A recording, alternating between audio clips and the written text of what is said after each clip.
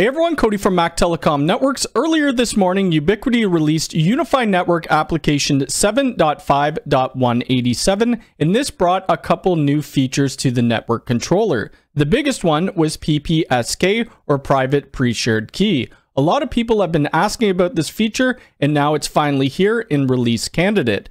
Now, saying that it's in Release Candidate, I probably wouldn't push this to any of my clients that are in production. I would test it out in my own lab first and see how it works. Once it goes to the general public, then I would push it out. So use at your own caution. PPSK allows us to have one single SSID with multiple different VLANs in the passwords. So if we create one password for VLAN 30, it will go onto that employee network. In this video, we'll create our PPSK with one Wi-Fi SSID and multiple different VLANs, and we'll take a look at a couple of the other features. If you'd like to hire me for network consulting, CCTV, VoIP, or access control, please visit my website at mactelecomnetworks.com. If you'd like to join our Discord, or if you want to use my affiliate links, they're down in the description below. The first thing that you're going to need to do to get this update is go into your Unifi console, click on Applications, and then under the Unifi OS, we'll see the release channel. I'm currently on official, but you'd want to drop it down to Release Candidate and then press Apply Changes, and you should see that network controller update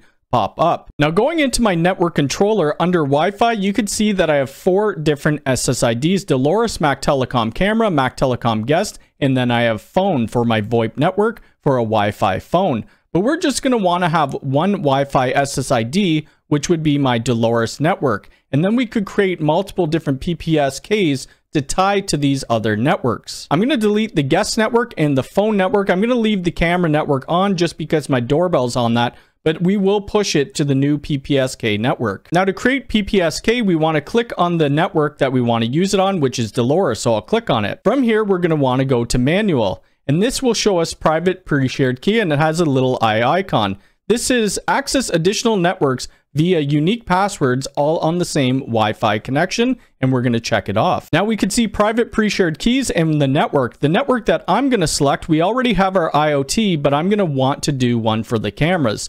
For this, I'm just going to put in test 1234 just for the demonstration, and we're going to add it in. Next network we're going to do is for our VoIP network, and I'm going to put in a password.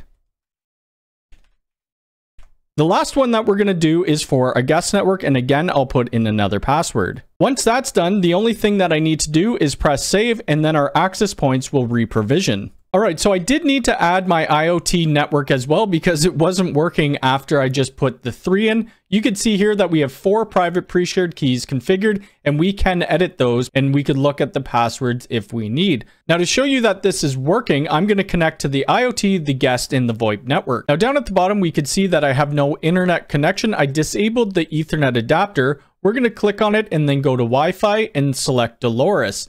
This first password I'm going to put in is for my IoT network. Now we can see that it's connected. We're going to open up a command prompt and do ipconfig. And we could see that I'm getting an IP of 192.168.20.241. Now let's connect to my VoIP network. So I'm going to go ahead, click on my Wi-Fi, and I'm going to forget this network. Now I'm going to select that Wi-Fi network again, Dolores, and I'm going to put in the password for my VoIP network, and it's just VoIP at 1234.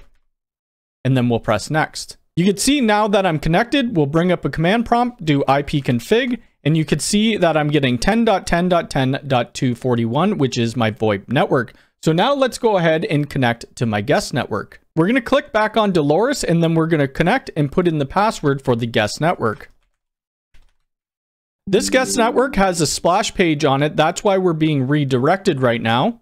And you can see Unified Guest Wi-Fi will bring up a command prompt, and we'll type in ipconfig again. And it's giving me an IP of 192.168.40.241, which is my guest network. It's not showing that we're connected because I haven't logged into the service yet. Now that's a really cool new feature and probably one of my favorites that Ubiquiti has recently put out. Within this network update, we do have one more new thing. So new dashboards for Wi-Fi only setups. So this would be if you're not using a Unifi console or a USG. So if you just be using something like the Cloud Key, or what they're showing here is the Cloud Key Enterprise, this is what you would see. The first thing that we would see is down below, which is the active channels. This provides an overview of used channels across all access points. The next thing we would see is the Activity Insights, which allows you to view Wi-Fi traffic, client, and TX retries in the same graph, which is awesome. And the last thing that we have is the signal strength, session times, radio TX retries, which you could see over on the right-hand side. So if you're using a cloud controller or one of the cloud keys, this is an awesome new addition. They do have a couple other improvements: add active Wi-Fi channels to the dashboard, add validation for IPv6 prefix. We add new IP port range for Unifi Talk default firewall rules, improve validation of selecting IPv6 WAN interface, improve network application startup for large setups, and the last thing, it limits the auto backup options to preserve console storage. Now that's going to be it for this video on Unifi Network Application 7.5.187, and I'm really glad that they brought in PPSK. A lot of people have been asking for it. This is release candidate, so use at your own discretion. If you like this video, hit the thumbs up button. If you're new here, please subscribe and hit the bell icon. All right, thanks.